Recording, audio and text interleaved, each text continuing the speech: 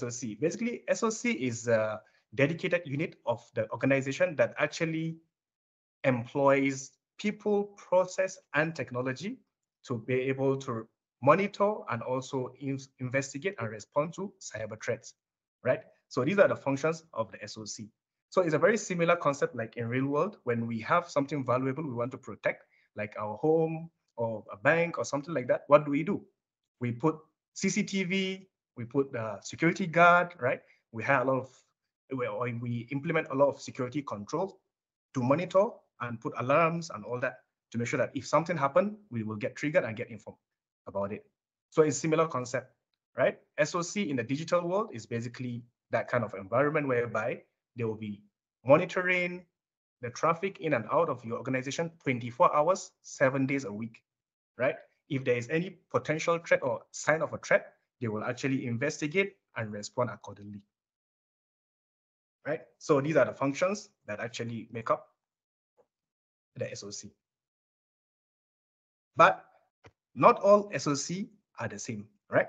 There's different tiers of SOC or Security Operations Center, right? So we have from tier 1 all the way to tier 3. And all these different levels or different tiers actually have different things that they capabilities that they can able to achieve. So the most basic one is tier 1.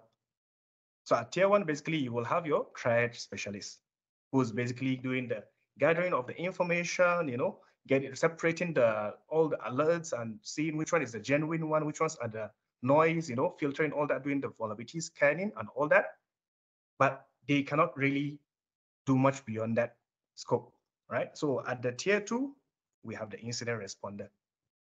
So if the triage specialist or the tier 1 find something suspicious or something that needs to be taken action or further investigation, they will pass it to the incident responder. All right. So this incident responder will basically do further investigation and analysis. They will use like those threat intelligence tools, those indicators of compromise. They will actually investigate further and they will respond accordingly. So the next level is tier 3.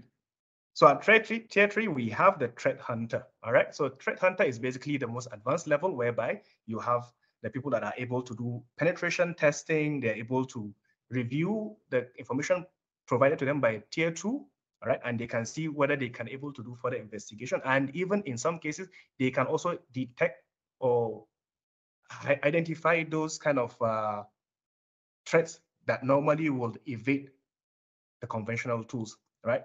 So those threat evasion threats can actually be identified by the SOC threat hunters.